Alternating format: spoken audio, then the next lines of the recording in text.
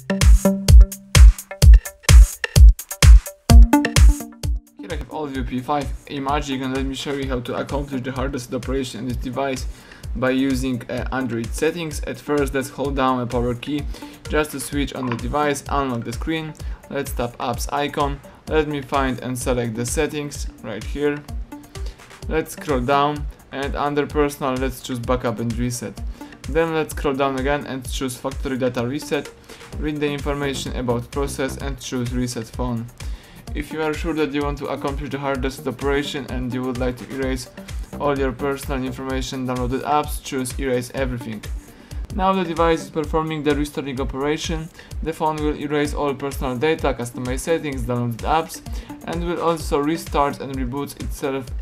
So let's just be patient. This operation may take even a few minutes, so be patient and do not interrupt while the process is running.